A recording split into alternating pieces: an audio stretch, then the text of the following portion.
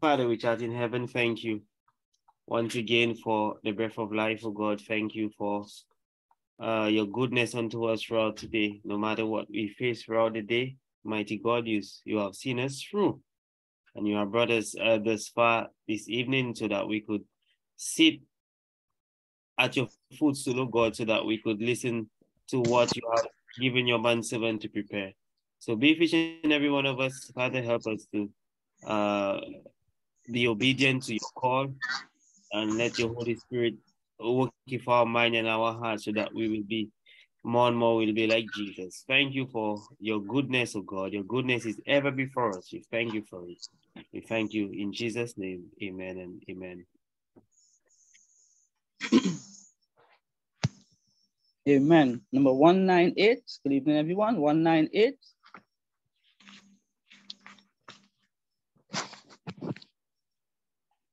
And can it be that I should gain an interest in the Savior's blood? Died he for me who caused his pain, for me who him to death pursued? Amazing love, how can it be? For thou, my God, shouldst die for me. Amazing love, what can it be? For thou, my God, shouldst die for me. He left his Father's throne above, so free, so infinite his grace, emptied himself of all but love, and bled for Adam's helpless race. This mercy all immense and free, for, oh my God, it found out me, was amazing love.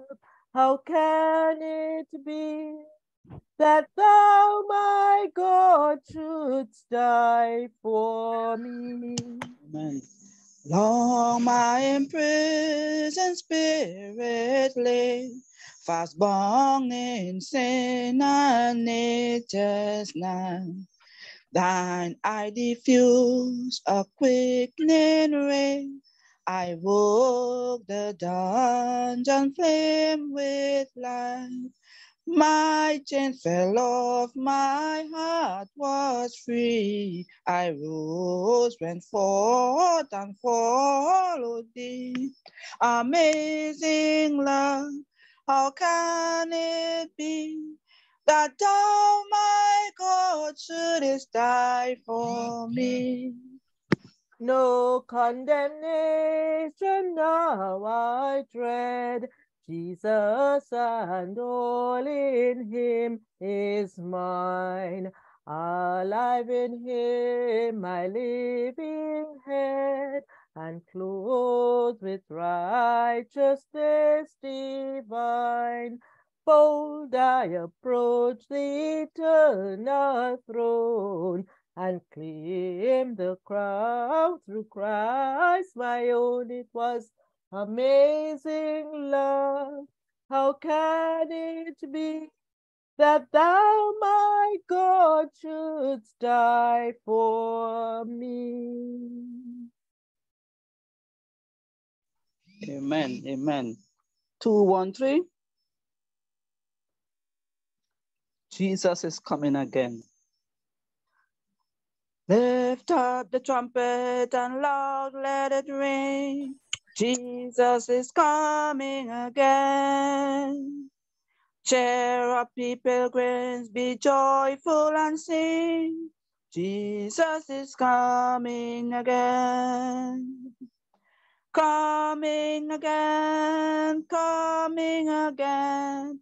Jesus is coming again. Echo it hilltops, proclaim it ye plains. Jesus is coming again. Coming in glory, the Lamb that was slain. Jesus is coming again. He's coming again. Yes, he's coming again. Jesus is coming again. Heavens of earth tell the vast wandering throng, Jesus is coming again. Tempest and whirlwind, the anthem prolong, Jesus is coming again. Coming again, coming again, Jesus is coming again. Nations are angry, by this we do know. Jesus is coming again. Knowledge increases, men run to and fro. Jesus is coming again. Coming again, he's coming again. Jesus is coming again. Amen. Praise the Lord. We know that Jesus is coming again. We have our opening song, 315. Sister Dale, like it's you alone tonight. And Jesus. 315. Okay, Jesus Sister Ingrid is not there today? She's not on. Okay, so I'll put on the music then.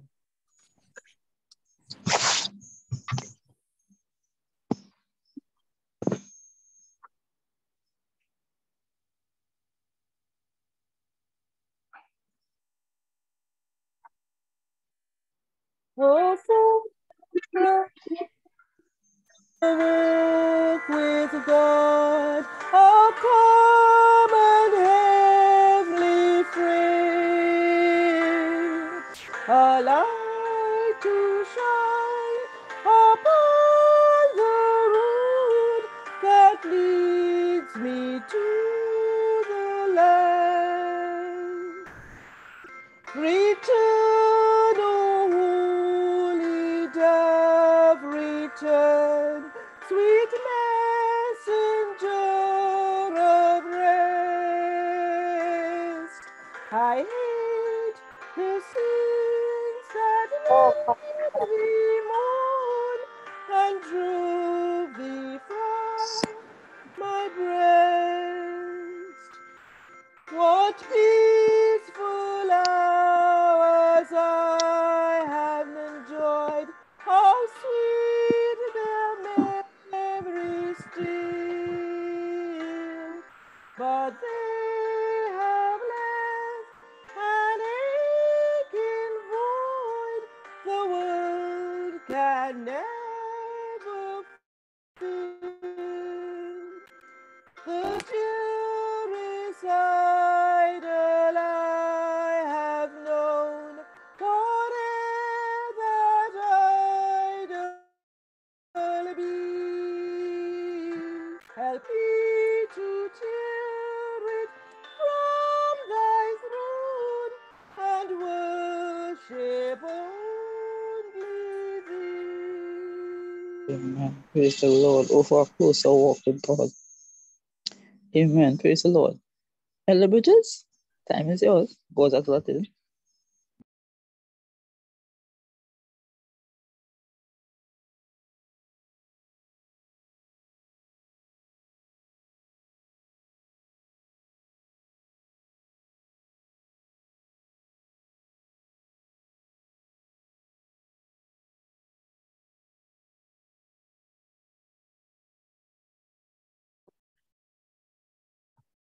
Praise the Lord, brother. I want to thank my dear sister again for that gospel and song. Beautiful. And I appreciate the accompaniment of the soundtrack in the background. That was very nice. I asked the other night, will there be music in heaven? There certainly will. I'm thankful again to be here in all of you living rooms and kitchens or bedrooms, or wherever you may be, in your cars maybe. I'm thanking the Lord for another day that he has blessed us with his breath of life, the same breath of life he gave our brother Adam in Genesis 2:7. When the Bible says he breathed his breath of life into his nostrils and dear brother Adam became a living soul. So I'm just thankful that God is so merciful, so gracious, so patient with you and me, though we do not deserve that grace by any means. The unmerited favor that we are blessed with cannot be put into words. The Bible says the name of the Lord is a strong tower. The righteous run into it and is saved. Proverbs 18:10. So let us take a moment before we begin our study, our lesson, and bow down to the creator of everything. Amen. I'm going to kneel.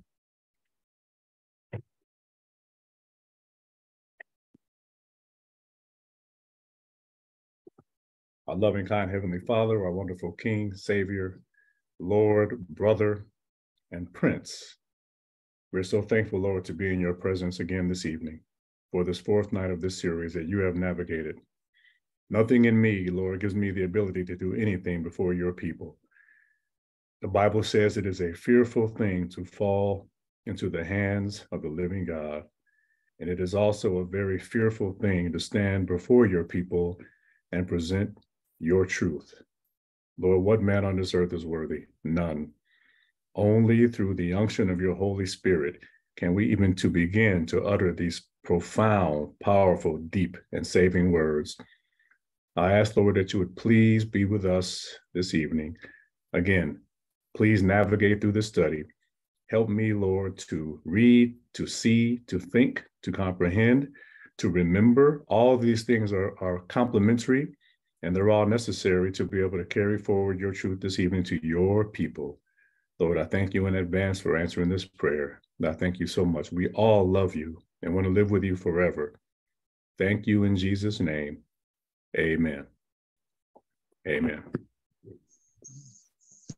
So for those of you who may have missed a night here and there, just to reiterate what I shared last night, we decided to, when I say we, I mean myself and the Holy Spirit, amen.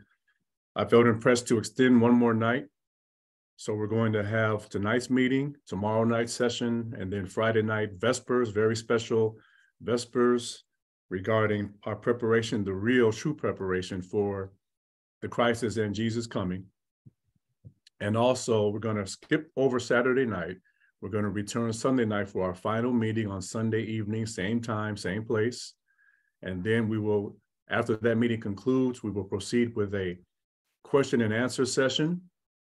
And then we will go ahead and wind everything up. Amen. So we have quite a bit of information to squeeze in tonight. We may end up going 2 hours, and I pray that you all hang in there and stick with me. I believe that God has something to say to all of us, including myself, definitely, first and foremost. So let me get to the share mode so we can go ahead and get started. Okay, can we all see our ministry logo? Is it there? Can everyone see our logo? Yes, it's there. All right, thank you, my sister. Thank you.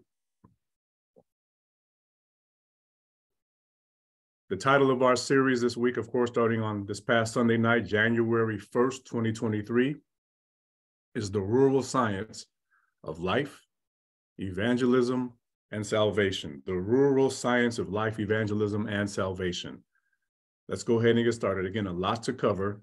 And I'm going to pray again for a blessing. Lord, please, as we go through these scriptures, spirit of prophecy quotes, we dialogue, we remember, we retain, as we contemplate, Lord, and consider so much that we have to understand and just digest tonight. Please help us to remember, help us to recall it, help us to be able to regurgitate it to others. Help us, Lord, most of all, to understand the importance of it in the context of eternal life. Thank you in Jesus' name. Amen. Amen. This is part 2. Our subtitle for tonight is Another Ark to Build. Part 2, Another Ark to Build. Just to repeat what we ended with last night. If the same sins that existed in the times of Noah exist in our world today, that means, my brothers and sisters, the solution must be the same today as it was then. God is not calling you and us to build boats, but he's calling us to build country outpost centers, the modern day ark, the modern day ark. Colossians chapter 1, verse 18. Now we know that this ark, the ark that Noah built, was very important. The modern day antitypical ark that God wants us to build is also very important. Where he wants this ark built is very important. In other words, in relation to city or country life, he wants it to be built and constructed and I guess built up and raised up, if I can use that term, in the country. But also, what are we supposed to be doing there once we get in there is the question. And also, who is running the show? Who is in charge? Who is our leader regarding this evangelistic plan or strategy that God has set up for his people? Verse 18 of Colossians 1, and he, meaning Jesus, he is the head of the body, the church. That's educational, isn't it? So the Bible's telling us right here in Colossians 1:18, Jesus is educating us. He's teaching us that he, Jesus, is in charge of the body, and the body is his church. His church. Clear. Who is the beginning? Jesus, the firstborn from the dead, that in all things he might have the preeminence. Preeminence. Country Living, page 30. The cities are to be worked from outposts. Said the messenger of God, shall not the cities be warned? Yes, not by God's people living in them, but by their visiting them to warn them of what is coming upon the earth. Very profound answer there. Now remember, the messenger is an angel from heaven. An angel, I would say probably at least 18 to 20 feet tall. So I think if this angel appeared in any of our homes at this very moment, that angel would have our full attention, wouldn't he? So let's give that angel, through the prophet, through the Lord, through the Holy Spirit, our attention right now. The angel says, shall not the cities be warned? That's the question the angel's asking. The angel answers his own question, yes. Then he tells us how they're supposed to be warned. We're warning the cities. Our evangelistic plans, our evangelistic commission is not by God's people, us living in them, but by their, meaning us, visiting them, the cities, to warn them, the inhabitants of the cities, of what is coming upon the earth. That is our commission. That is our charge. Same book, page 31. Repeatedly. Is that once every decade? No. Repeatedly, the Lord has instructed us that we are to work the cities from outpost centers. In these cities, we are to have houses of worship, which is preaching, as memorials for God, but institutions for the publishing of our literature, for the healing of the sick, healing, and for the training or teaching of workers are to be established outside the cities. Did you get that? She says, especially is it important that our youth be shielded from the temptations of city life. So these four components here, these four, like I call branches, are contained in Matthew chapter 4, verses 23 and 24. These are the four great branches of God's work, which is in turn, by default, our work. So this is the four-step model. Houses of worship or churches are to be located where? In the city. Publishing literature evangelism base should be located where? In the country. The healing sanitarium work base should be located where? In the country. The training or teaching of workers should be located where? In the country. Now, I'm sure you can probably all kind of formulate the reason why God has set up his plan and structure this way. He doesn't want the workers to be affected and influenced and corrupted by city life. So we have our worship in the cities, houses of worship, but we don't perform the work or prepare to begin to do the work in the cities. That has to be done where we're actually living in nature. And there's a reason for that, and we're going to see that. We touched on that last night. So repeating, letter 51, 1901, Christ was a Seventh-day Adventist to all intents and purposes. Let's see in what way. Loma Linda Messages, page 72A, paragraph 1. Listen, please. In the days of Christ, There were no sanitariums in the Holy Land, all right? But wherever he went, he, Jesus, he himself was a sanitarium. That's very interesting.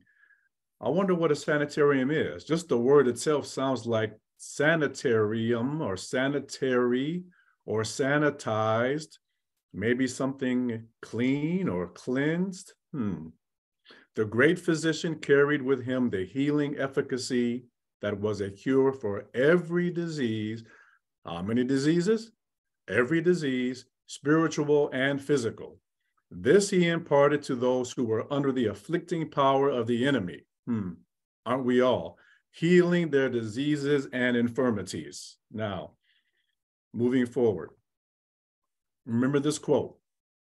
God's purpose in giving the third angel's message to the world is to prepare a people to stand true to him during the investigative judgment. The key word there is stand. Remember, Revelation 6, the last verse, verse 17. Who shall be able to stand? Well, my prayer is that it's you and I. Amen. Then she goes on. This is the purpose for which we establish and maintain our publishing houses, our schools, our sanitariums, hygienic restaurants, treatment rooms, and food factories. This is our purpose, she goes on to continue, in carrying forward every line of work in the cause. So I have here highlighted in these 6 points here, these 6 bullet points, these 6 major components of our work, these 6 lines of our work. We're going to talk about lines in just a few minutes. Sanitariums. Interesting. She says, it is God's design. Is it important? Yes. It is God's design that our sanitariums shall act an important part in giving the message of Christ's soon coming to those in the highways and byways. So the sanitarium is going to be a key component in that, in giving the message of Jesus is soon coming. Okay. Next, the sanitariums that shall be established are to be God's memorials. In what way? Agencies in the conversion of many souls. Interesting. So you mean the sanitarium, whatever it is going to be very, very crucial in converting people to Jesus. All right. Next, our sanitariums have been established for the purpose of preparing a people for the second coming of our Lord and Savior. Now, just based on those 3 quotes that I just read, I think it's extremely clear that these sanitariums, whatever they are, there's something in them, something inside these places, something inherent to the sanitarium that has a very critical role, will play a very critical role in converting people and preparing them for Jesus' coming. So we need to look a little bit further into this. What do you say? So the question I raised is, what is a sanitarium?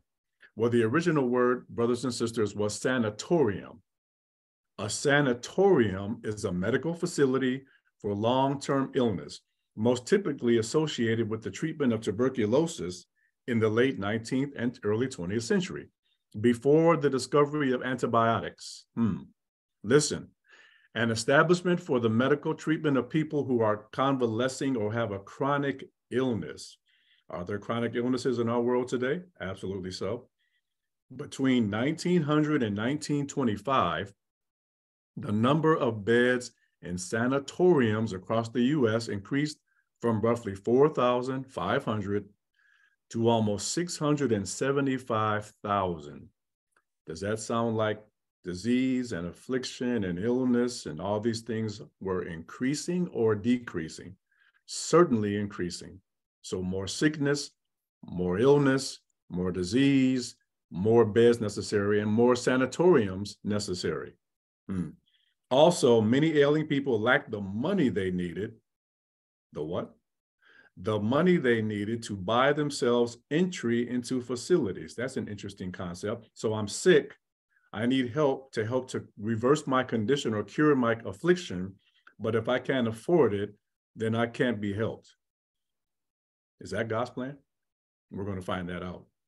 Or to support them and their families while they were there. So, what is a sanitarium? A new word created by John Harvey Kellogg, sanitarium. So he reversed or switched the position of one letter and added another one, replaced another one. What is a sanitarium? Let's let inspiration tell us. The Nebraska Reporter, February 28, 1905. It is a place of healing. I say amen. A place in which reforms are to be wrought out. A place in which young men and women are to receive an education in the use of the facilities that God has given for the benefit of suffering humanity. God has placed us in the world to bless one another, and we desire the sanitarium here to give the students in the school a representation of the highest kind of medical missionary work. So what is the sanitarium? I love the first 6 letters or words of this definition by Sister White. It is a place of healing.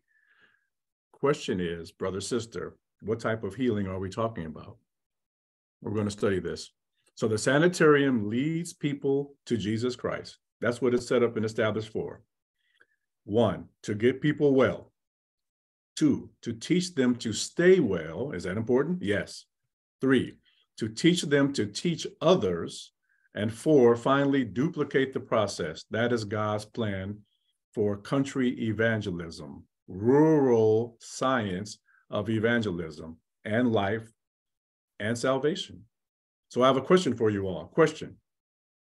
We talked about this the other night. What is God's heaven-sent strategy to revive the sleeping and dead churches, the sleeping and dead churches? Answer, combine medical missionary work with the proclamation of the third angel's message, make regular organized efforts to lift the churches out of the dead level in which they have been for how long? For years. Send out into the churches workers who will set the principles of health reform connected with the third angel's message before the church. See if the breath of life will not then come into these churches. I love that analogy.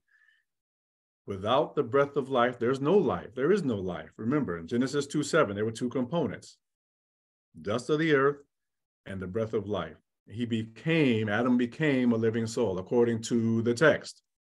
So she's saying here, you connect the health reform and the third angel's message together, and the breath of life will return to these churches. I say amen. So health reform and medical missionary work, they're one and the same, aren't they? Let's see. Question, was Jesus a medical missionary? Answer, 1A. Again, we're repeating from the other night. Christ was the great medical missionary. His whole life was a representation of God. He was consumed with his work. 1B. Answer, 1B. Christ is the pattern of what constitutes a medical missionary. Remember, he's the great pattern man. He's our type, our figure, our representation, our shadow. Amen. So question again, what is a medical missionary? Well, what are they, or what is that? Answer, medical missionary work is the helping hand of God. The helping hand? Okay, I got my attention. So we're talking about now the body of Christ. We're talking about the body of the work. I would like you all, we don't have time to go through every verse of scripture, but if you have a screenshot ability or capability on your computer, on your phone, wherever you're watching, take a snapshot of this. It gives us each point of this body, the head, and also the accompanying scriptures that explain or justify or prove from the text, from the Bible, that these are all legitimate. The head, Ephesians 1:22. The left arm is teaching, Matthew 4:23. Healing, Matthew 4:23 as well. The right arm, the feet, Nahum 1:15, publishing. The other foot, preaching, Romans 10:15. And we can find all of these components, all 4, teaching, preaching, healing, and publishing in Matthew 4, verses 23 and 24. Actually, in Matthew 4:24, the word used is fame, which means the same thing, to spread abroad, to publish, to broadcast information, news, and blessing. Amen. Question: what has God ordained to help enable us to accomplish this work? Can this work be done without God? Absolutely not. Answer: 2 lines. Well, what does that mean?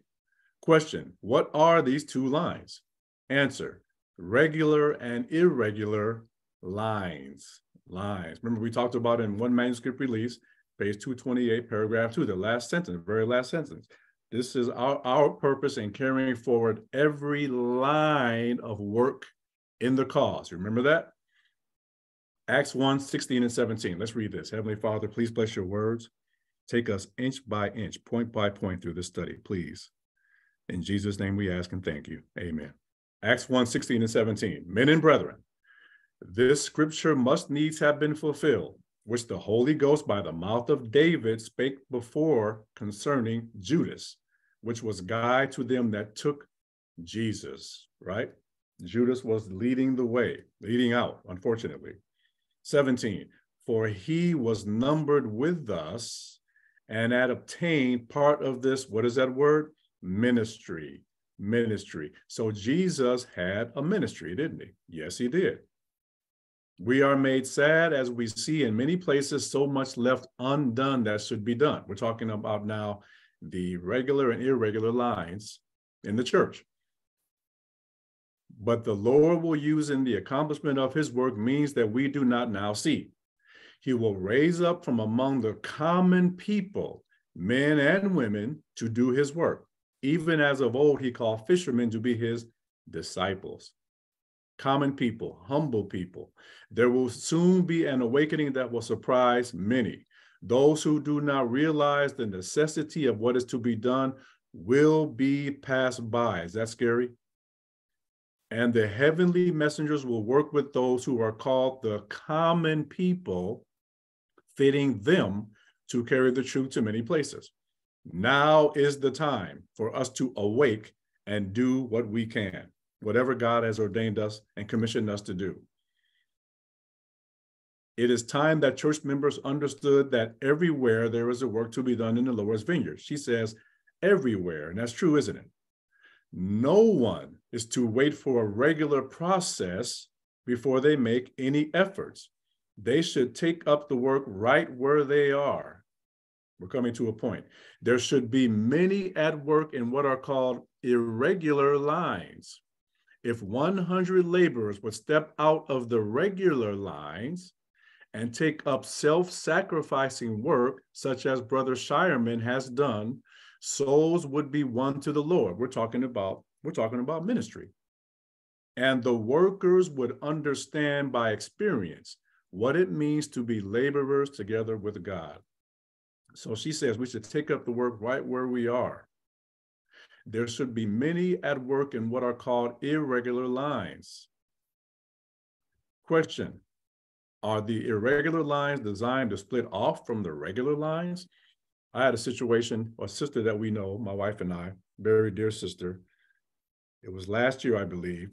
She had an idea where she wanted to, and I'm not going to say what state she was in, what part of the country she was in, but she had this idea. She was impressed to go out and start distributing on her own, by her own unction, with the impression and leading of the Holy Spirit, start distributing Spirit of Prophecy literature in neighborhoods and places in this particular town. So what she did now was, and again, now this is not a condemnation, I'm just giving you the facts. What she did now was, out of respect, and again, you don't have to get permission to do this. We are commissioned to go into all the world, right? Go. So she, out of respect, she asked the local church pastor if she could put the information of the church, have it printed or stamped inside of these books or pamphlets or tracts. So when the people might have questions about the information inside of the literature, they would have a place, a local place or church to call to get information on maybe how they could learn more or obtain some Bible studies. So she was told by the local pastor, well, that's a good idea. Why don't we wait until we have our next board meeting in a month or two, and we'll bring that to the table and discuss it. Now, my first reaction to that was, We can't wait on board meetings necessarily. There could be souls out there that are waiting, just waiting on the edge of their seats. And Sister White brings this out, waiting literally for a knock on the door for somebody to give them some information. So this is the dichotomy. This is the issue. This is maybe the concern, if I can use that term, regarding the regular and irregular lines. And of course, I'm going to be honest with you. Of course, this is not in every single case. Please don't take this the wrong way. I'm giving you one little example, but it's a legitimate example. You're not required to get permission from church leaders to do the work that Jesus told us and commissioned us to do in Matthew 28. We're not told we have to ask permission for that, not at all. So are the irregular lines designed to split off from the regular lines? Answer, I know that the Lord loves his church. It is not to be disorganized or broken up into independent atoms. There is not the least consistency in this. There is not the least evidence that such a thing will be. Those who shall heed this false message, she calls it, and try to leaven others or influence others will be deceived and prepared to receive advanced delusions, and they will come to naught. So Jesus had a ministry. Did Jesus teach in his ministry daily in the church, in the synagogue? Yes, he did. Did Jesus make his top priority to reform his church? Yes, he did. Did he utilize his ministry, his 3.5-year ministry, to do that? Yes, he did. Did he go off and start another church? No, he didn't. Question, did Jesus separate himself from the church during his ministry? Again, I'm coming to a point regarding this lesson.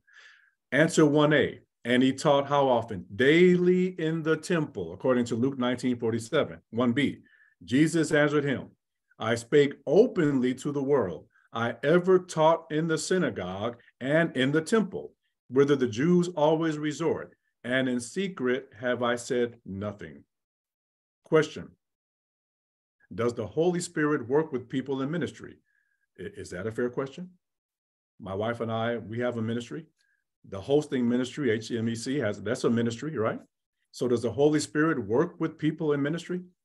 Let's go to the Bible, Luke 3:1-3, verses 1-3. Let's see what the word of God has to say. Listen carefully. Lord, again, please bless your words in Jesus' name. Amen. I love this passage. It says it all. Verse 1 of Luke 3. Now in the 15th year of the reign of Tiberius Caesar, Pontius Pilate being governor of Judea. Are governors important? Yes. Are they in leadership? Yes, they are. And Herod being tetrarch of Galilee. Are tetrarchs important? Yes. Are they in powerful leadership positions? Yes, they are. In case you're not familiar with that term, tetrarchs are part of a four-winged or a four-headed, I call them the four-headed monster, but they're a quadruple leadership entity that exists in Rome. 4 Roman rulers or leaders that rule over certain territories. So, and Herod being tetrarch of Galilee, that's 1. And his brother Philip, tetrarch of Iturea, that's 2. And of the region of Trachonitis, and Lysanias, the tetrarch of Abilene. We got 3 of those out of 4, right? So these are all very powerful individuals here. You have a governor and 3 tetrarchs. Listen, verse 2, and Annas and Caiaphas, I like to pronounce, it should be pronounced, being the high priests. Are high priests important? Are they in leadership position? Absolutely. So you have a governor here, you have 1 tetrarch, 2 tetrarchs, 3 tetrarchs, you have high priests here, 2 of them. What happens after that? We're given all these high power people. But look what the Bible says. The word of God came unto who? John, the son of Zacharias. Where? In the wilderness. So what the word of God did, or the Holy Spirit actually did, is basically leapfrog over all these powerful individuals in world government, in church government, church leaders, and went straight to a brother that had his own ministry. And where was he living? In the country. Did you get the lesson? Verse 3, what happened when he received the word of God? The Bible says in the next verse, and he came into all the country about Jordan, preaching the baptism of repentance for the remission of sins. Beautiful lesson, brother, sister, beautiful lesson. So do ministries have an important place in God's work? They absolutely do. Absolutely. Speaking of the church, 7 Testimonies 62, repeating from the other night, we have come to a time when every member, how many members? Every member of the church should take hold of medical missionary work. Every person should have a knowledge of nature's remedial agencies and how to apply them. It is essential. What does essential mean? Necessary, both to understand the principles involved in the treatment of the sick and to have a practical training that will enable one to rightly use this knowledge. All right. The use of natural remedies requires an amount of care and effort that many are not willing to give. Nature's process of healing and upbuilding or rebuilding or building back is gradual, and to the impatient it seems slow. That's a very important point. So you have an individual who's been smoking and drinking alcohol all their life. Say they're 50 years old, and they are brought the wonderful health reform message of the third angel. So they start making changes. They remove the causes of their conditions, right? The causes. You go to the 8 laws, you identify the cause, and the cause, you find the cause, you find the cure. So she's saying if it took you 50 years or even your adult life, if it took 30 years for you to get to the point where you are now with this affliction, you start applying nature's remedial agencies, it's not going to take 2 weeks to restore your health. It's going to be a long process. Upbuilding is gradual. Are you with me? Let me go back and finish that. The surrender of hurtful indulgences requires what? Sacrifice. It certainly does. But in the end, it will be found that nature, untrammeled, does her work wisely and well. Those who persevere, in obedience to her laws will reap the reward in health of body and health of mind. Are they related? Is there a close sympathy between the two? Absolutely. Wonderful counsel. Counsels on Health, page 533, paragraph 1. I wish to tell you that soon there will be no work done in ministerial lines, but medical missionary work. None? So is that like a very important work? Is that the work that Jesus did? Was that 100% part of his ministry? It absolutely was. We proved that the other night. Jesus didn't just come to this earth to do the work, brother, sister. He was the work. He was consumed by the work. So what is true medical missionary work?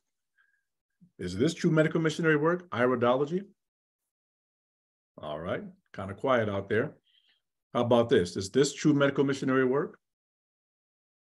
This gentleman looks very comfortable sitting on the white sandy beaches somewhere, maybe in one of the Caribbean islands. Amen.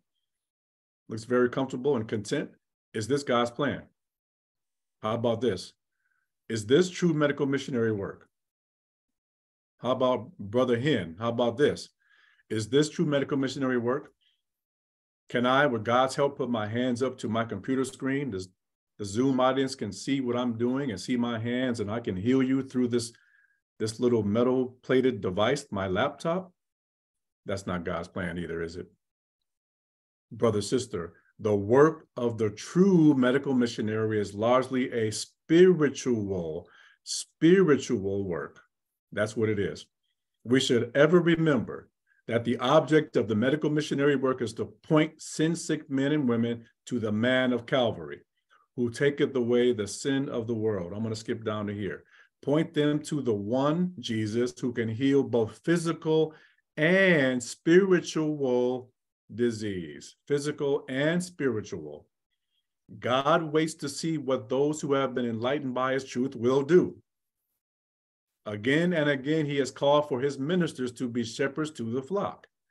He is now waiting for the cooperation of his human agents, waiting for the ministers to minister to the diseased lambs and sheep that are ready to die.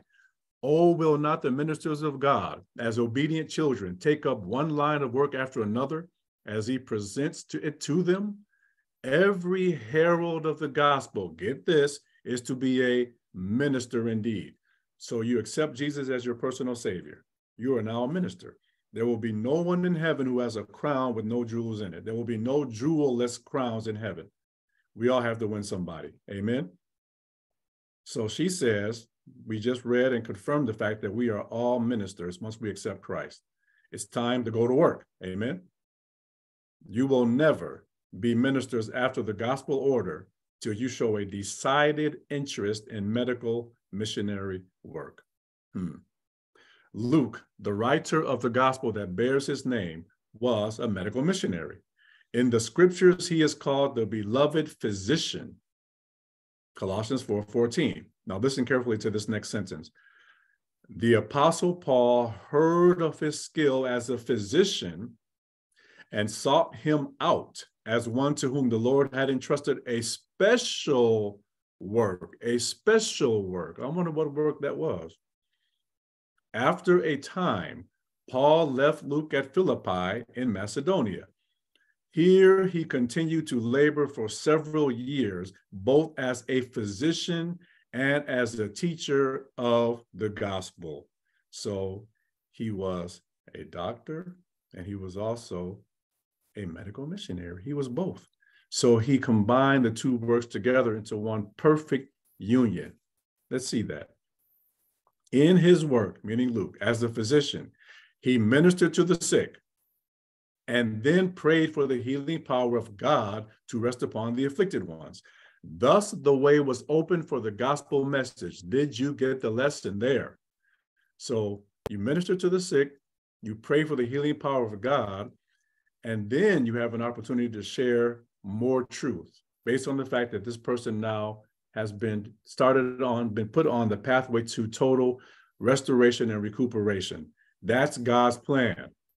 Luke's success as a physician gained for him many opportunities for preaching Christ among the heathen. Did you get that? I'm going to repeat that. Luke's success as a physician, a medical missionary, gained for him many opportunities for preaching Christ among the heathen. You made me feel better. What more do you have? I'll listen to anything you have to say. That's God's plan.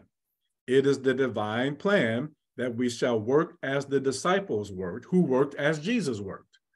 Physical healing is bound up with the gospel commission. In the work of the gospel, teaching and healing, teaching and healing, teaching and healing, brother, sister, teaching and healing are never, never to be separated. Never. The medical missionary work should be a part of the work of every church in our land. Every church. There are 1 million Adventists on the books, church books in the North American division, I believe, maybe a little over that now. Every church. Is that happening?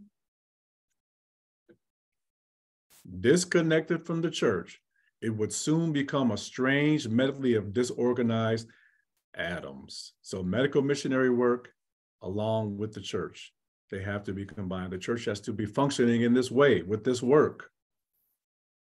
Listen, in new fields, no work. How much work?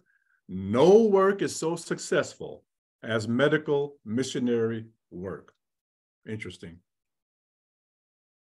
Again and again, I have been instructed that the medical missionary work is to bear the same relation to the work of the third angel's message that the arm and hand bear to the body. Remember, I showed you the body of Christ, the body of the church. The right arm, the right hand have to be connected. And what is the right hand and right arm? We're going to read that in a second. Next, the right hand is used to open doors or create opportunities through which the body may find entrance. The church, the word, right? The church. This is the part the medical missionary work is to act. It is to largely prepare the way for the reception of the truth for this time. A body without hands is useless. Therefore, the body which treats indifferently the right hand, refusing its aid, is able to accomplish how much? Nothing. Nothing at all. Next point.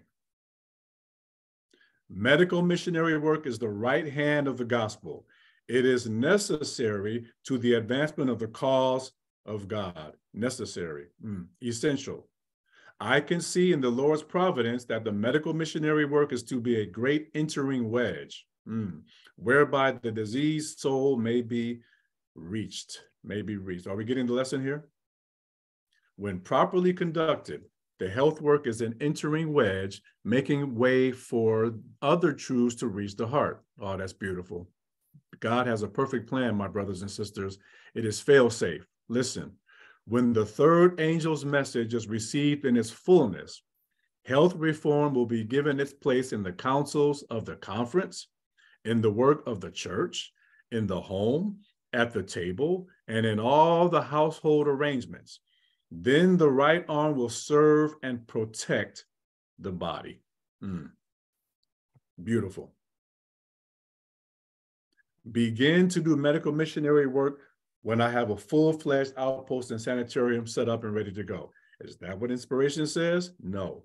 Begin to do medical missionary work with the conveniences which you have at hand. Do you have a room? Do you have a bed? Do you have running water? Get started today. Do you have a Bible? You will find that thus the way will open for you to hold Bible readings. Wait a minute now. You mean if I start to do medical missionary work with what I have right now, maybe a stethoscope, maybe, like I just said, fresh water, fresh air, sunshine, I'll have an opportunity and the way will be open for me to hold Bible readings just by doing that.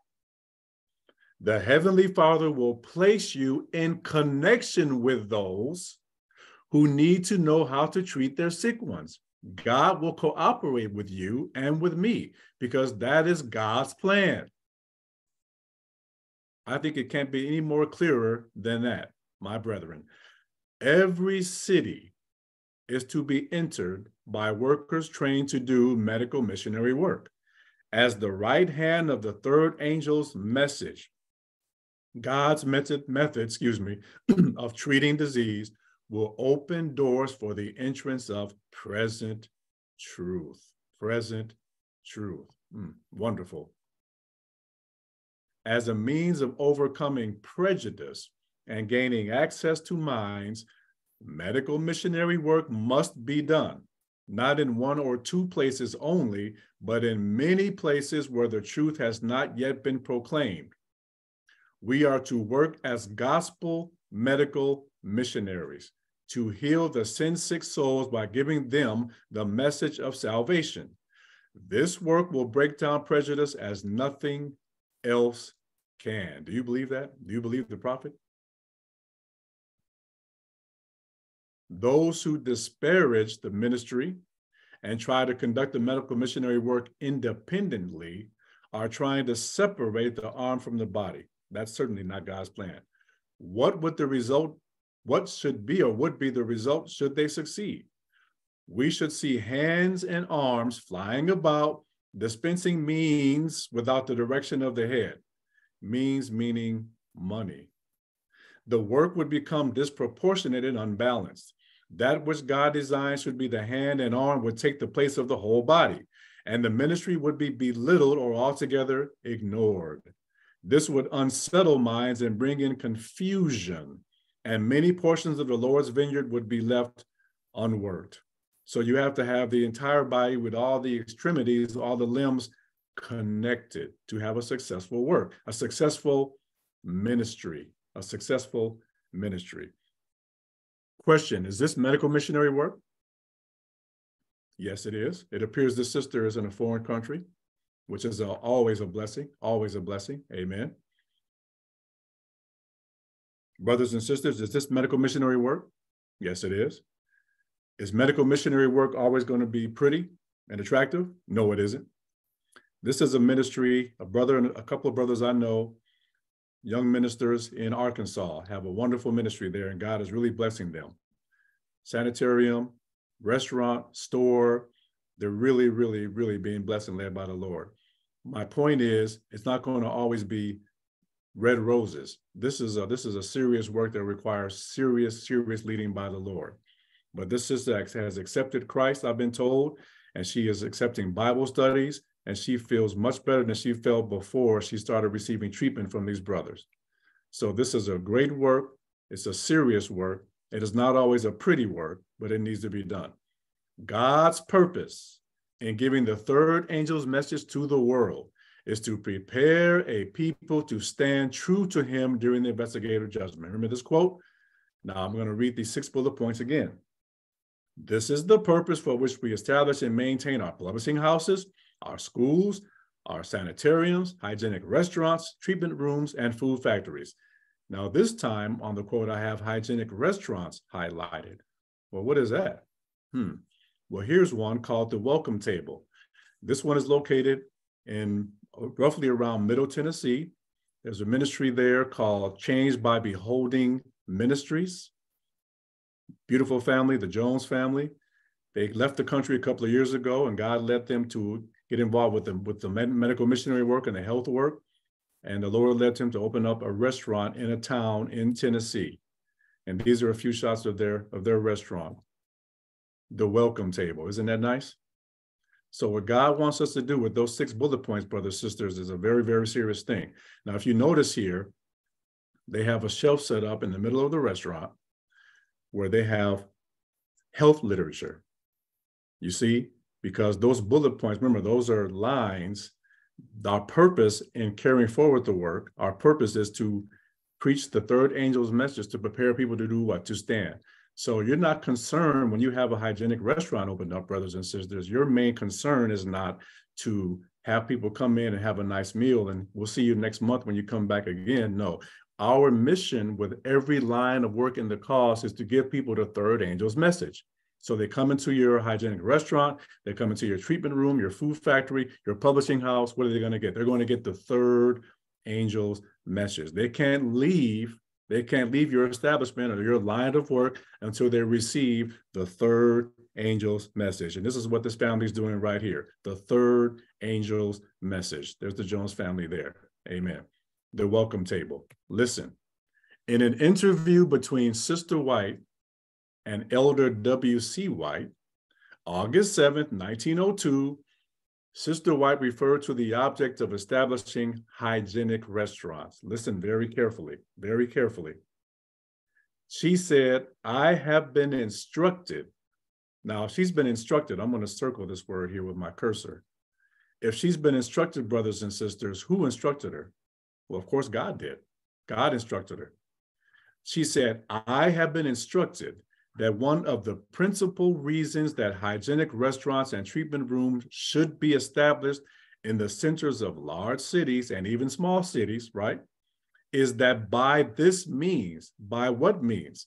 Setting up hygienic restaurants and treatment rooms in large cities, by this means the attention of leading men, important people from the world's point of view, will be called where?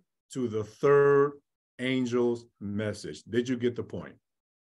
That is God's plan. Again, noticing, Sister White continues, noticing that these restaurants are conducted in a way altogether different from the way in which ordinary restaurants are conducted, men of intelligence, she says, will begin to inquire, ask questions into the reasons for the difference in business methods, and will investigate the principles that lead us to serve superior food. So is that the purpose? Is that God's purpose for establishing and maintaining publishing houses, schools, our sanitariums, et cetera, et cetera? Thus, they will be led to a knowledge of the message for this time. Does God's plan work? Sure it does. The interview continues. W.C. White asking a question to his mom. Listen, then you think that it is better to reach the people by arresting their attention through the closing of our restaurants on the Sabbath than through the serving of pure food on that day, the Sabbath day, to keep their stomachs in good condition on the Sabbath as well as on other days? Sister White answered with one word, certainly. In other words, certainly we need to close our restaurants on the Sabbath. W.C. White, but the objection is raised by some that the people need our foods and cannot secure them elsewhere on the Sabbath. Should they be refused the privilege of eating at our restaurants on the Sabbath? Sister White's answer: we are not to conform to the wishes of the world in any particular, when these wishes are in conflict with God's law. The Sabbath day, Sister White says, is to be kept holy unto the Lord. Our hygienic restaurants are not to remain open on that day, the Sabbath. Let the patrons have one day during which to think of the difference between the food that we serve them on weekdays and the food that is served elsewhere, and they will more highly appreciate our restaurants. In other words, they'll see a line of demarcation. And the bottom line is, brothers and sisters, the Holy Spirit is in this. God is in this. You have to honor God. 1 Samuel 2:30, the Bible says, God says, those who honor God, honor me, I will honor. So that's important. Mrs. White continues, Sister White, when thinking men find that our restaurants are closed on the Sabbath, they will begin to make inquiries in regard to the principles that lead us to close our doors on Saturdays. Listen, in answering their questions, we shall have opportunity to acquaint them with the truth. We can give them copies of our periodicals and tracts. Is that what's happening at the welcome table? And plenty of other hygienic restaurants around the country, plenty of them. Time wouldn't allow me to investigate and show you more, so that they may be able to understand the difference between God's people and the so-called Christian world. Give them literature and let the Holy Spirit do the rest. She continues.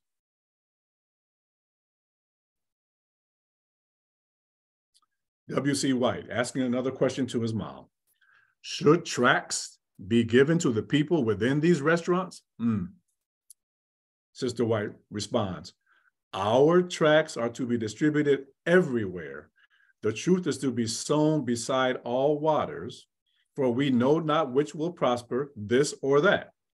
Let the Holy Spirit worry about that. Give the books, the MAGA books, the tracts, the periodicals, give them out.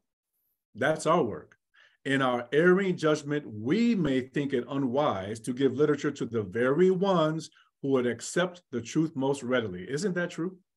We know not what may be the results of giving away a leaflet containing present truth. Present truth. Question. Can you show an example of how not to set up a sanitarium or outpost center? I'm sure we're all familiar with this location here, Battle Creek Sanitarium, Battle Creek, Michigan. This is a newsletter that was set up, written by Agatha Thrash, the former director of health at Uchi Pines Lifestyle Center. And she quoted something that W.D. Frazee said and W.D. Frazee, for those of you who don't know W.D. Frazee, he was the founder of Wildwood Lifestyle Center. All right. I'm going to highlight this quote that she quoted from W.D. Frazee. He said, medical missionary work, actually it was from Sister White. Medical missionary work is yet in its what? Infancy. Let's highlight that. Medical missionary work is yet in its infancy. Letter 210, she wrote that in 1903. Keep that date in your mind, 1903. Who's that? John Harvey Kellogg, Battle Creek Sanitarium. He lived from 1852, born 1852, died in 1943, was an American medical doctor, nutritionist, inventor, health activist, eugenicist, and businessman. He was a brilliant, very brilliant man. He was the director of the Battle Creek Sanitarium in Battle Creek, Michigan. The sanitarium was founded by members of the Seventh-day Adventist Church. All right, let's continue. Kellogg invented a range of exercise equipment for his patients and sought to improve the patient's diet. He developed and patented a variety of new foods, including granola and cornflakes, peanut butter, soy milk, and imitation meats. The Lord used this man mightily, mightily. Sister White says that the Lord would work, angels would work through this man's hands as he performed surgery. He was a man of God, but the brother went wayward. We're going to see that. So these are some of the modalities that were established at the sanitarium. Some water therapies here. More water therapy, hydrotherapy taking place here at Battle Creek. More hydrotherapy. Cold compress to the forehead. Amen. Exercise class outside of the sanitarium. That is Battle Creek in the background. Now I'm going to bring something up that's very important for all of us on this line who are, I'm going to assume and trust we're all Christians. This is an exercise class. Over here you have, to the left, you have men. Over here you have women. Question, is that God's plan? No, it isn't. That is not God's plan. To have men and women exercising or co-ed exercise classes. That's not God's plan. If you notice here, I'm going to say this, some of you have seen me go through this in the past. I'm going to say this as respectfully and discreetly as I can.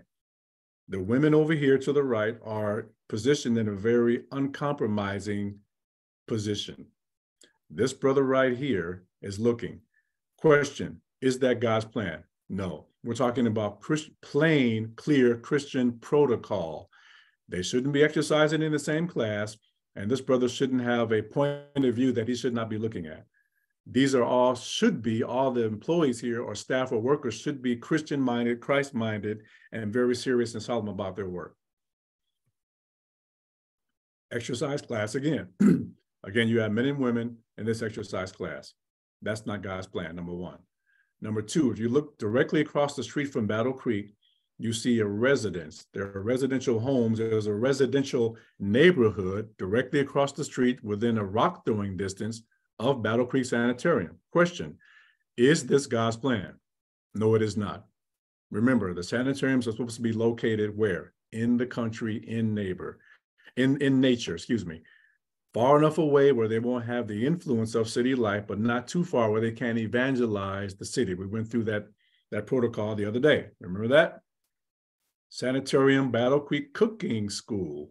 There are a lot of workers in this kitchen, aren't there? A lot of workers, at least 24. Question, is this God's plan? No, it is not. Dining hall, Sanitarium, Battle Creek. Main dining room is what it's written down here at the bottom. This is not your typical small dining area. That's a very large place to eat, isn't it? Question again, is this God's plan? No, it is not. So Sister White, again, medical missionary work is yet in its infancy. She wrote that in 1903. What does she mean? The meaning of genuine medical missionary work is known by but few. Why? Because the Savior's plan of work has not been followed. God's money has been misapplied. In many places, practical evangelistic medical missionary work is not being done. Practical. Now, here's a quote by W.D. Frazee, again, founder, for those of you who are not familiar with his name, he was the founder of Wildwood Lifestyle Center. Listen, it is not our purpose here to criticize men and women of the world to whom the care of the sick may be merely a profession and a means of making money. We are pointing out that this is not genuine medical missionary work. It is not following the example of Jesus. It does not pass through the first sieve. And we know a sieve is, it is a filter, right? A screen, a filtering screen. Sister White says, we are not to cover mercy with selfishness and then call it medical missionary work. In other words, she's saying, or she's asking the question, what is our motive in getting involved with the work? What is our motive? W.D. Frazee again. The true medical missionary is moved by the spirit of loving service, not by professional pride or the desire of money.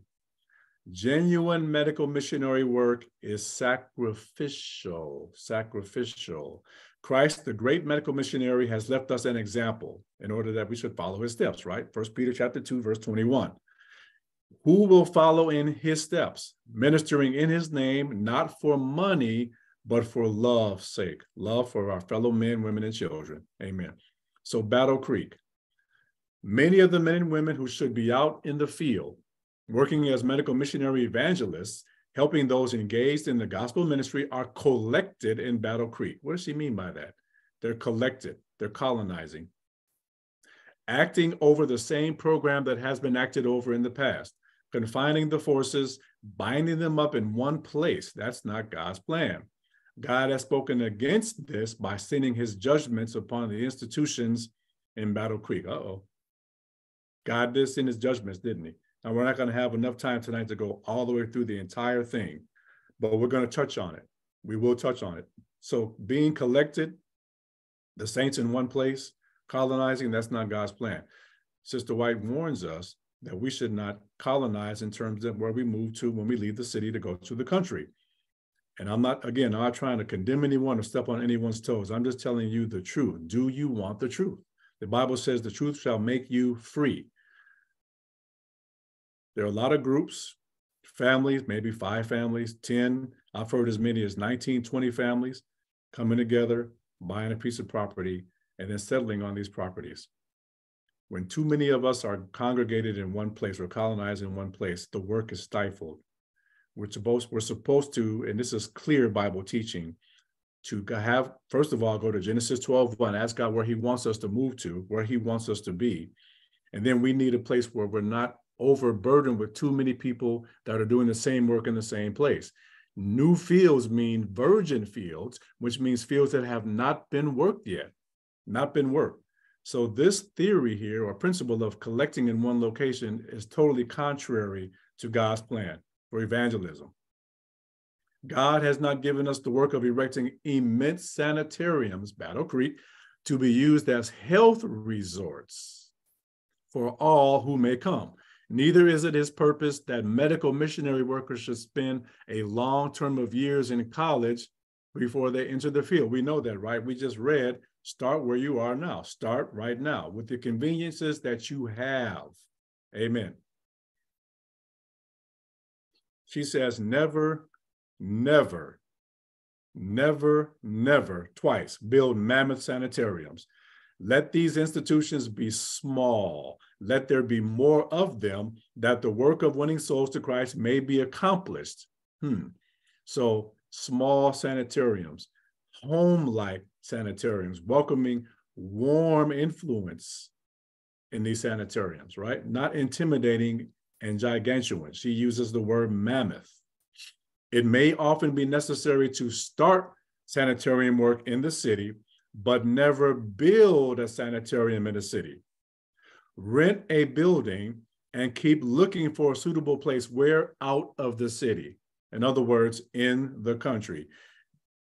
Did John Harvey Kellogg do that? No, he didn't. And the Lord rebuked him severely for doing what he was doing.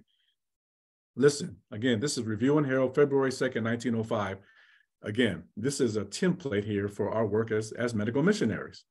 She says, the sick are to be reached, not by massive buildings, but by the establishment of many small sanitariums. Did you get the lesson? Which are to be as lights shining in a dark place. Those who are engaged in this work are to reflect the sunlight of Christ's face. By sanitarium work, properly conducted, the right way, God's way, utilizing God's plan, the influence of true, pure religion will be extended to many souls. Amen. So we know that the angel set Battle Creek ablaze. God sent his judgments because of what he was doing. Let's go over this a little bit. We're going to move forward. Rebuke from Ellen White to John Harvey Kellogg. Quote, I have been shown that you are in danger, in great peril of becoming just what the enemy desires you to be. Unbalanced in mind. Oh, that's scary. Is that scary? Light has been given me that you have carried so-called medical missionary work altogether too far. For a long time, warnings and cautions have been sent to you, Harvey Kellogg, John Harvey Kellogg. You have made this work not the arm, but the body. Didn't we study that a few minutes ago? Is that God's plan? No. The medical missionary work cannot be the body. The gospel is the body with the assistance and connection with, cooperation with the right arm and the right hand. God has instructed me, Sister White says, that the work you have set yourself to do is not the work he has given you to do. Have mercy. Have mercy. That is a very, very serious rebuke. Serious. I feel so sorry that Dr. Kellogg has departed from the faith and is seducing other souls. She says, His ambition will lead him to take any means to reach the end he desires.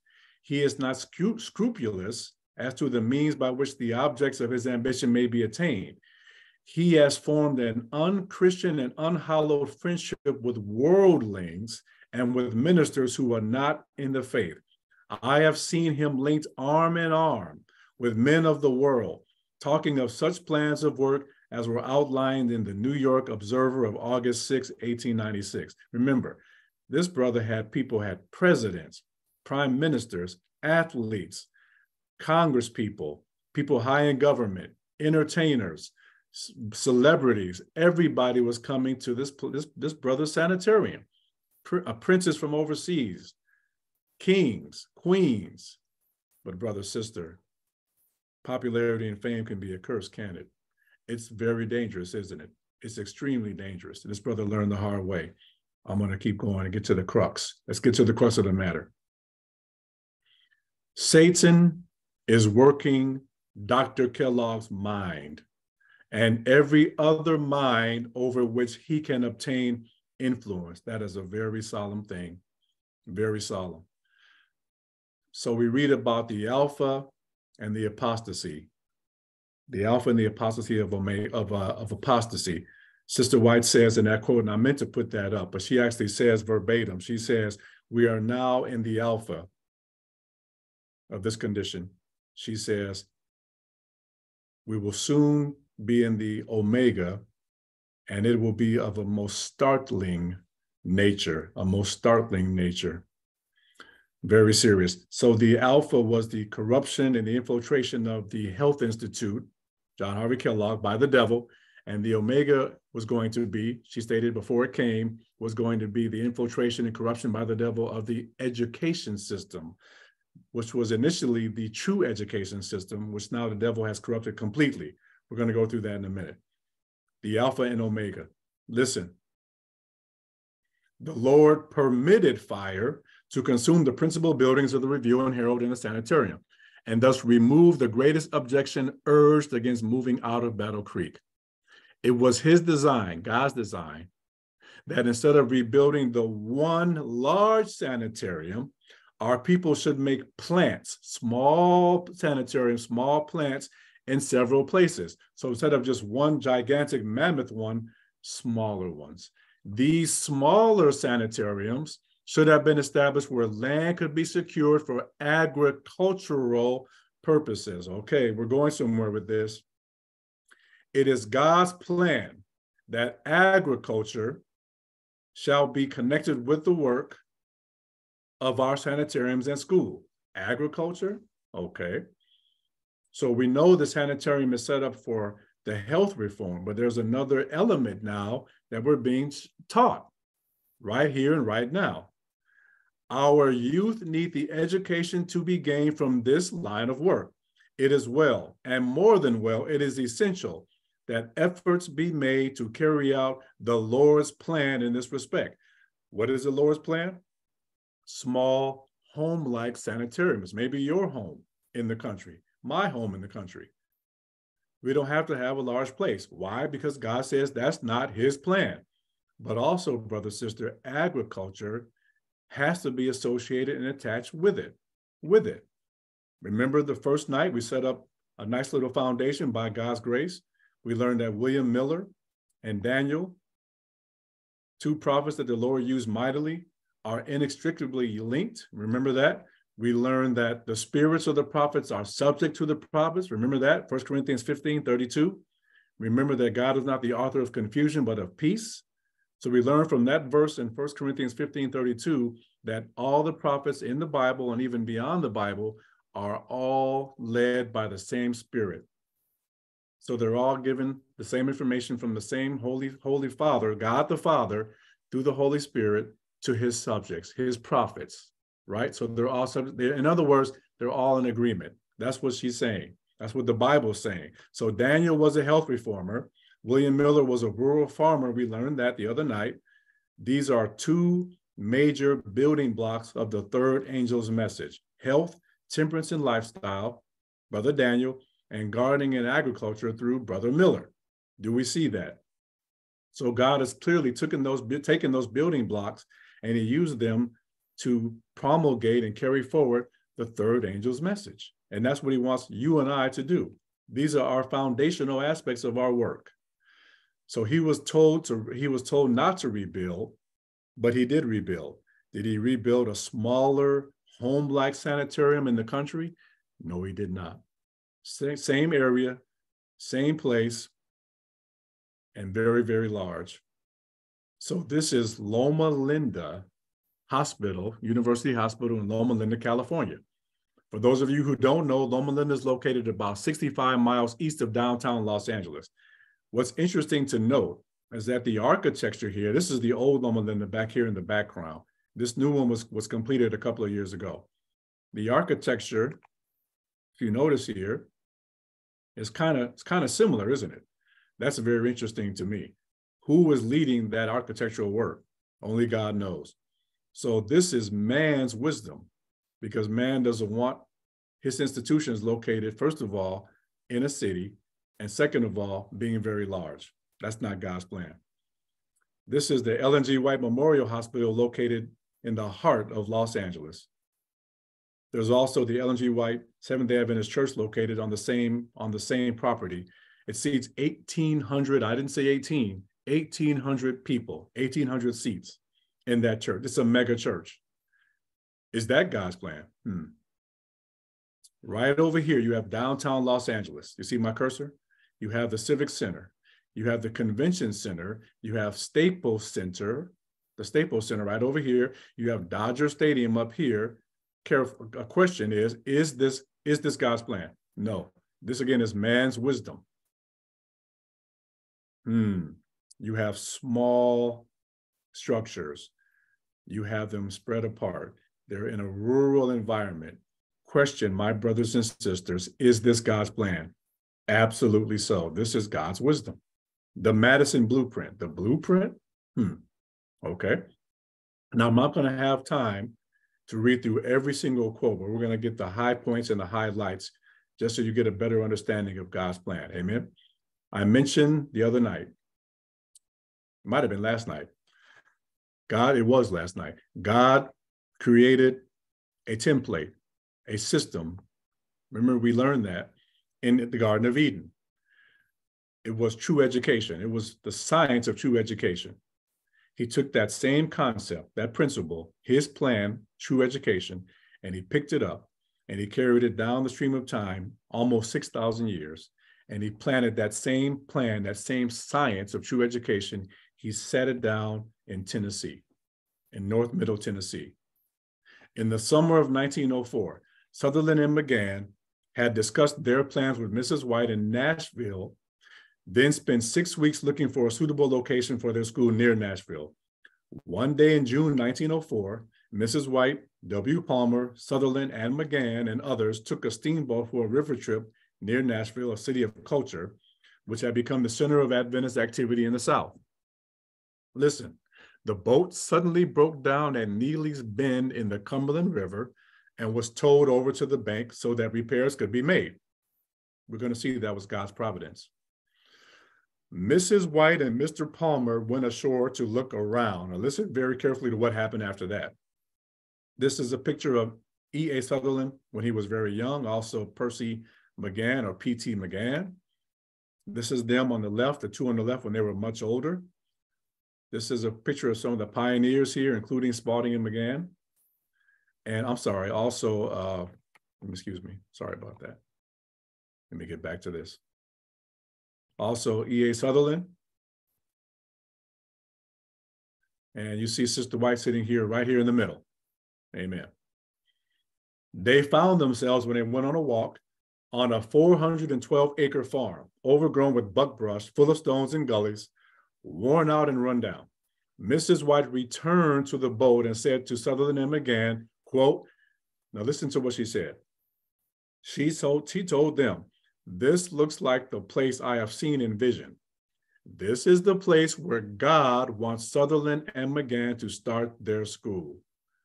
Do we have a God, a Father in heaven, that is intimately involved with all the work he wants done here on earth, intimately involved, and wants to lead us every single inch of the way? to get this work done and finished, to finish the work.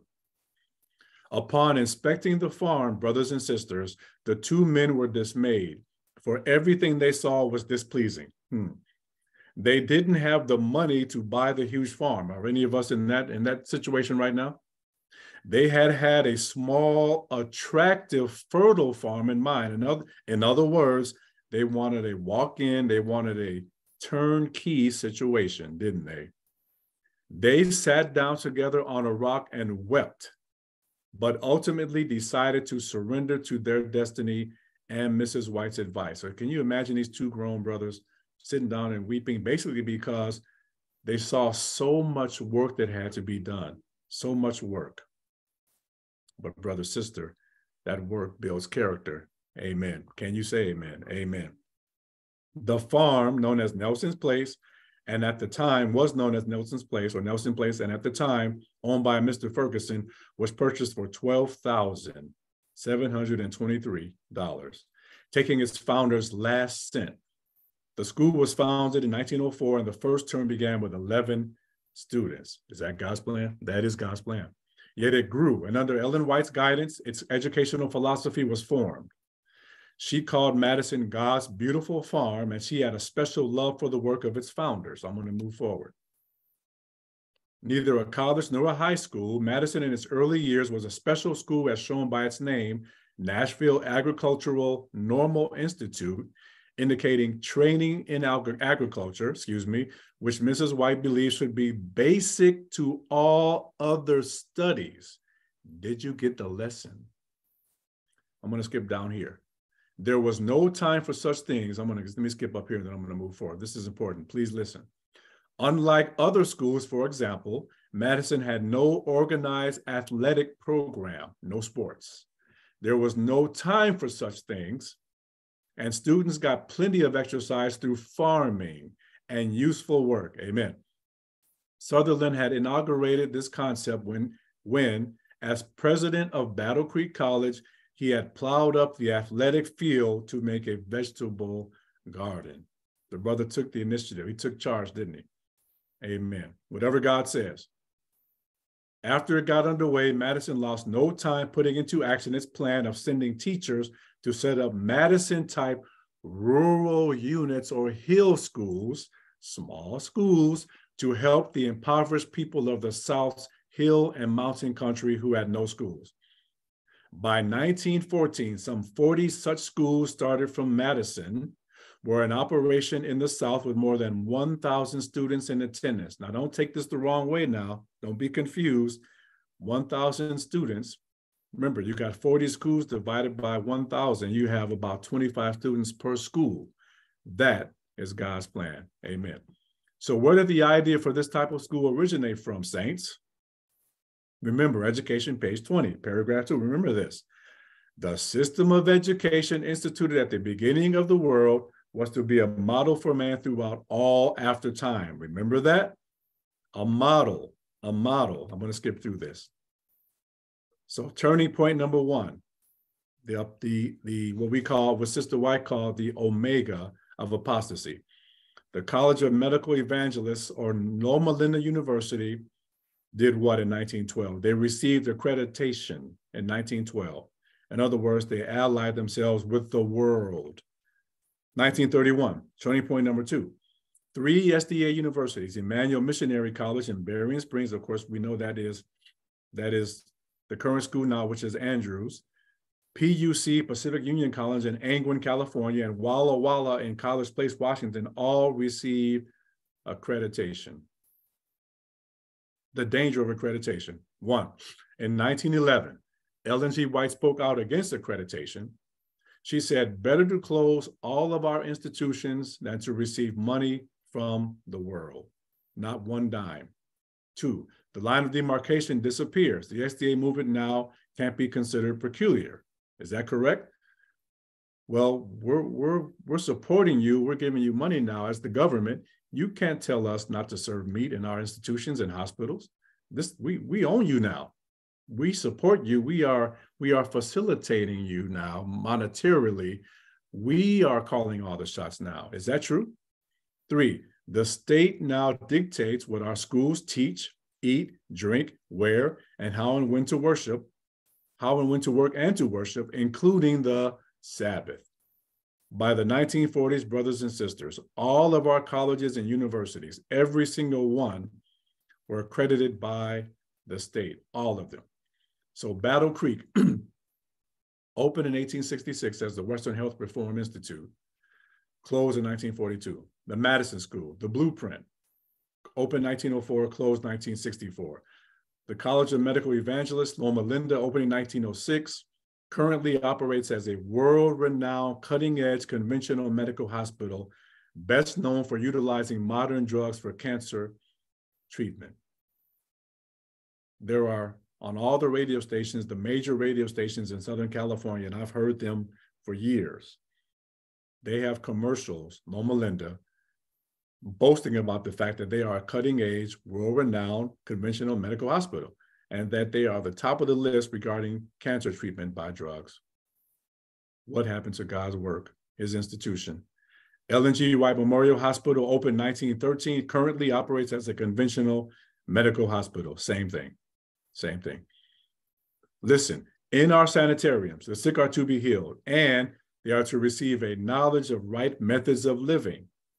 You are making a right move in establishing a sanitarium on the large tract of land you purchased for the Madison School. She's talking to Sutherland and McGann. The building may be simple, yet perfect in all its arrangements. Watch this. Let it be a model that others may copy, a model. So your home sanitarium in the country should be a mini Madison. That's what she's saying. So your country outpost center, number one, you have workers. They have to be consecrated and self-sacrificing. That is very important. Very important. We learned that, didn't we, from Battle Creek. Health guests coming in, workers going out to do the work, health guests coming in. So your country outpost center is a country training base. It's a city mission training base, and it's also a family home-like environment. That's God's plan. So this is the blueprint for the Outpost Center training base, and you have all these all the ancillary training success missions involved and connected to it. Outpost Training Center here, City Mission down here, Better Living Training Centers. So we have home sanitariums here. That's what we've been discussing for the last 15, 20 minutes at least. But this is vitally connected to several of all the other arms of the work. Watch. Home sanitariums, health education, medical evangelistic training, health guests, health food stores, correct? Health clinics, treatment rooms, cooking schools, health evaluations, of course, right? Consultations, simple treatments, cooking and health instruction, home nursing treatment, health lectures, house-to-house work, literature evangelism, Bible work. My wife conducted a natural remedies class at our local church about a month and a half, 2 months ago. On 2 consecutive Sundays, it was a great blessing. That's what God calls us to do the work. God will open the doors. And the saints at that church loved it, heard things they had never heard. That's God's plan. Amen. How about the gardening, the agriculture? Remember, we talked about with the health now, we're talking about Daniel the prophet, right? Talking about a foundation. Now we go to the agriculture, we're talking about William Miller. Home gardens or gardening or agriculture is connected with, of course, it's connected with food products. Home sanitariums, right? Agriculture always connected, industrial training, health education. Do we pick certain foods and herbs from the garden? Yes, we do. Health food stores from the garden. Hygienic restaurants, absolutely. Clinics, treatment rooms, cooking schools, simple treatments, cooking and health instruction, home nursing treatments, Christian help work, health lectures, workers' homes with gardens, of course, and of course, guests. Amen. Amen. Remember this now, we went over this the other day. The employment God gave to Adam before sin was to till the ground. Remember that? The employment God gave to Adam after sin was to till the ground. Same job. The Bible says God doesn't change. We know that again, Malachi 3:6 and Hebrews 13:8. Therefore, God's original plan for man hasn't changed either. So agriculture has to always be in the picture, health and agriculture. Amen. As a relaxation from study, occupations pursued in the open air and affording exercise for the whole body are the most beneficial. No line of manual training is of more value than what? Agriculture. A greater effort should be made to create and to encourage an interest in agricultural pursuits. Let the teacher call attention to what the Bible says about agriculture, that it was God's plan for man to do what? To till the earth. That the first man, the ruler of the whole world, was given a garden to cultivate. And that many of the world's greatest men, its real nobility, have been tillers of the soil. Madison School. The school at Madison not only educates in a knowledge of the scriptures, but it gives a practical training that fits the student to go forth as a self-supporting missionary to the field to which he is called. In his student days, he is taught how to build, simply and substantially, how to cultivate the land and care for the injured. Continued. This training for medical missionary work is one of the grandest objects for which any school can be established. The time is soon coming when God's people, because of persecution, is that going to happen? Yes, will be scattered in many countries. Those who have received an all-around education will have the advantage where they are. You can survive. Amen. The Madison Blueprint. In our sanitariums, the sick are to be healed, and they are to receive a knowledge of right methods of living. Remember, she told Sutherland and McGann, you are making a right move in establishing a sanitarium on a large tract of land in the country. Let it be a model that others may copy. So agriculture, a model, and sanitarium work, a model as well, that others, you and myself, may copy. Had all our schools encouraged work in agricultural lines, they would now have an altogether different showing. But the instruction which the Lord has been pleased to give has been taken hold of so feebly that obstacles have not been overcome. Look at nature.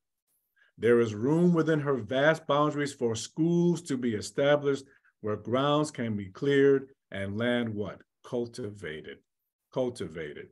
This work is essential, necessary to the education most favorable to spiritual advancement. Did you get the lesson there? Most favorable to spiritual advancement? What work? Agriculture, gardening, groundwork. Where does that take place, or should it take place? In nature, in the country, for spiritual advancement. I say amen. What do you say? For nature's voice, oh, get this, please get this. For nature's voice is the voice of Christ. Let that sink in. Teaching us innumerable lessons of love and power and submission and perseverance. I can recall not long after we moved to our place, our country home, the second time, I remember we had some trees removed. This brother that lived in the area, we referred to him.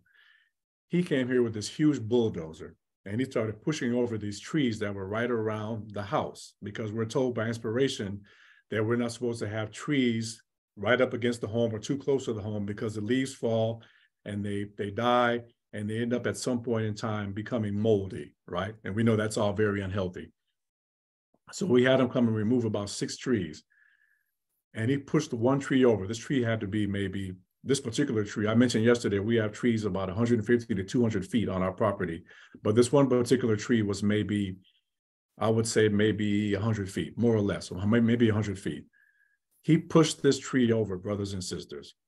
And I'm familiar, I was always familiar with the root system with a tree.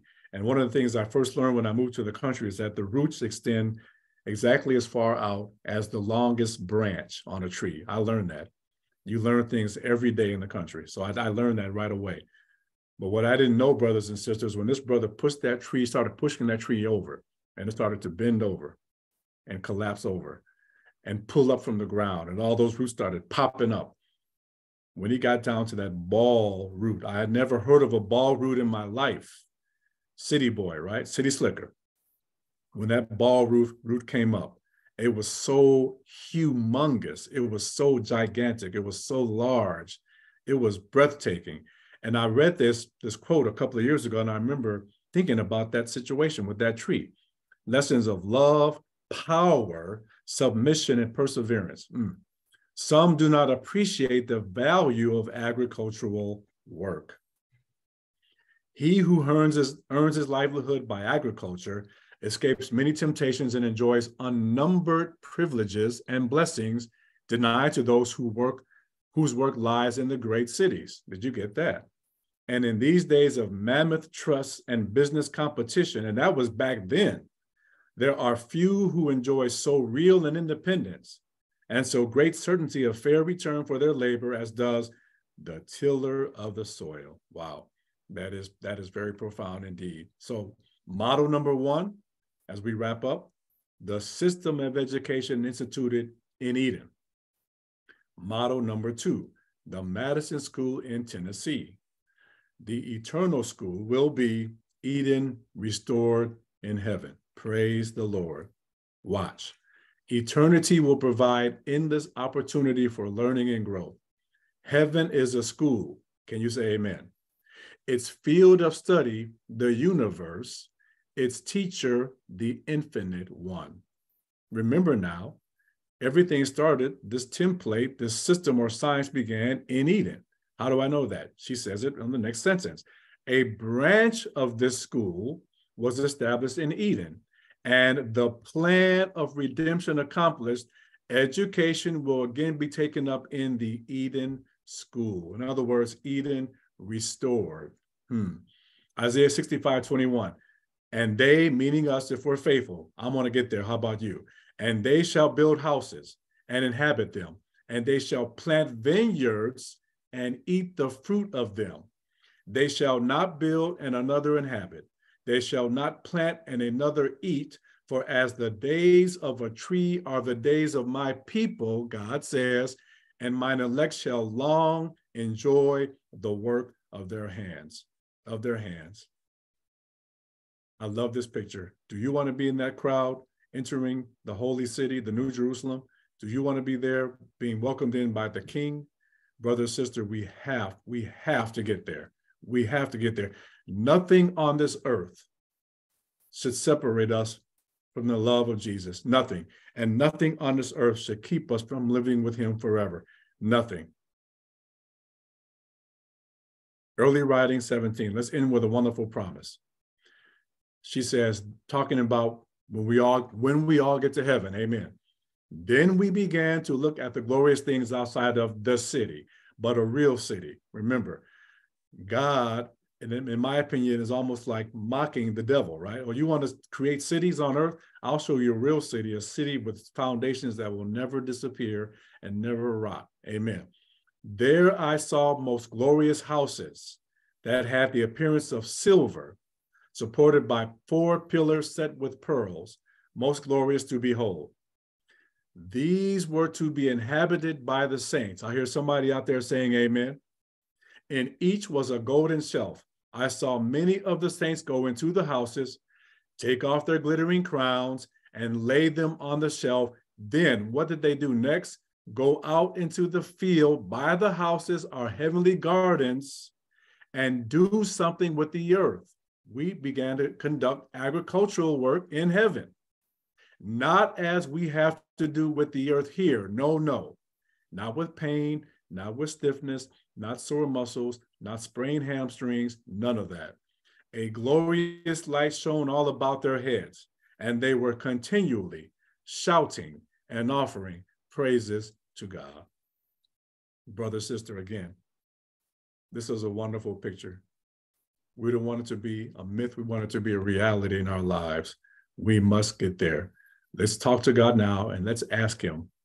Let's plead with him. Lord, fit us for heaven. Make us faithful inhabitants of your eternal kingdom forever. Let us pray. Heavenly Father, we're thankful for this meeting. We thank you, Lord, for what you've taught us tonight. We thank you, Lord, for helping us to get a better understanding of your word and your message and your plan and your science tonight. We ask, Father, that you would equip us, please. We all yearn to be in your presence, but Lord, on earth in your presence is not enough. We want to be in your presence forever. We want God with us forever. Please fix us.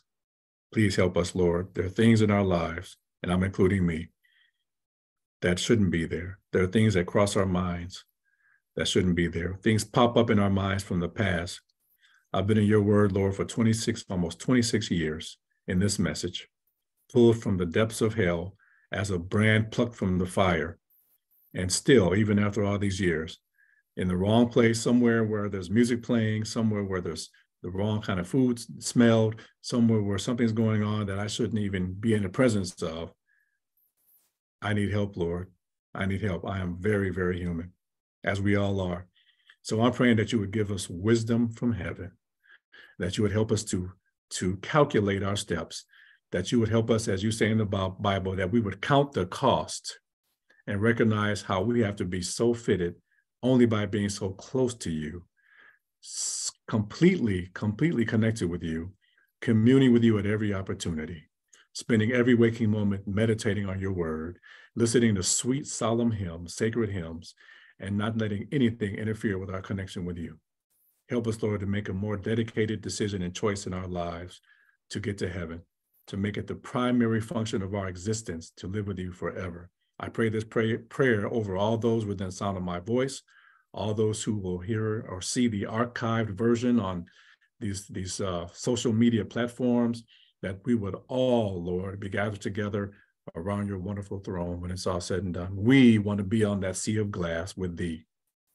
We love you, we thank you, and we ask it all in Jesus' wonderful, precious, loving, saving name. We pray. Amen. Amen. Amen.